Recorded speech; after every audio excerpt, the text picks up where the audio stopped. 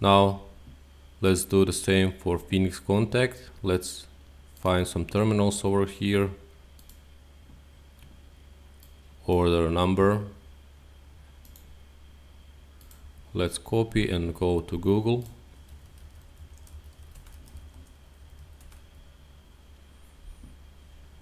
Phoenix Contact Eplan.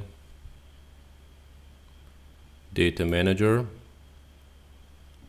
So let's paste our part number.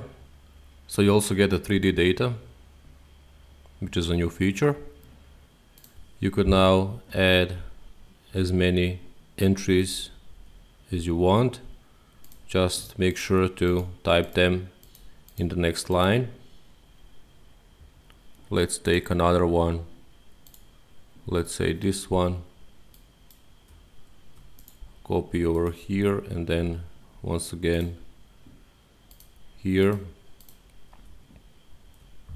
So in this case it's not going to be an EDZ file, it's going to be a zip file which is going to have all the data you would need to efficiently work with Phoenix Contact products in Eplan. So the XML format, which means that this is the format you would import to a parts database, the part numbers, and then photos and the macros. Let's now generate Eplan file for these two entries.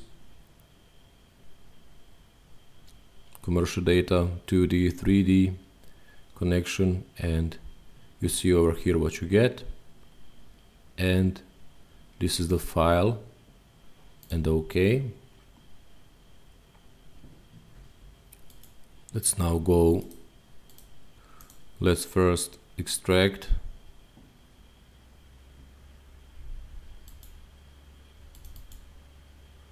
This is what you get, the XML file for these two entries for the parts database, and then the macros, 2D macro, 3D, 2D, 3D, 2D for the 2D panel layout and 3D for the 3D panel layout for Eplan Pro panel.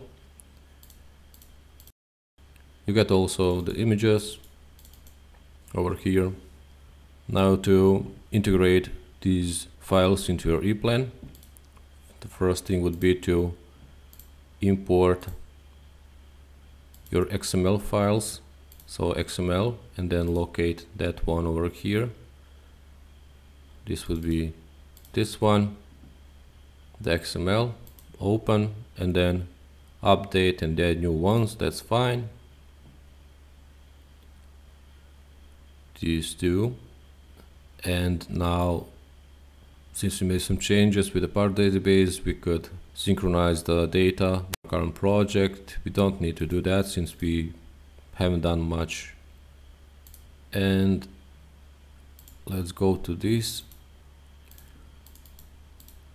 Let's copy this one. Go to Eplan data. And then to macros.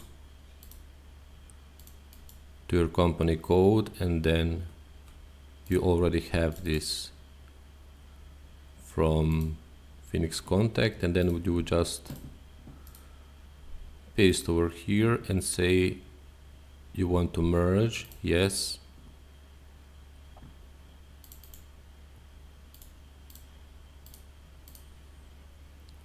These are now here, and we will do the same thing for the images.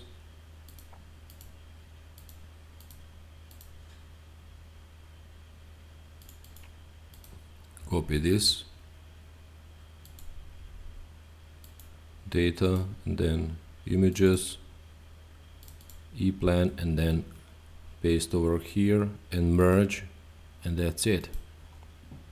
Utilities, parts, and management. And let's see for this particular one if you have now the macros, the graphical macro.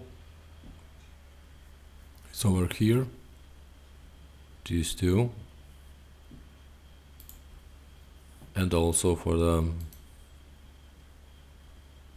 macro over here, it's this one. So since we have the right references to the folders, that means that we successfully integrated those files from Phoenix Contact to our Eplan platform. So that's it. How to import the Siemens files, Eplan files, is how to import the Phoenix Contact files so that you can successfully follow the course ahead of you.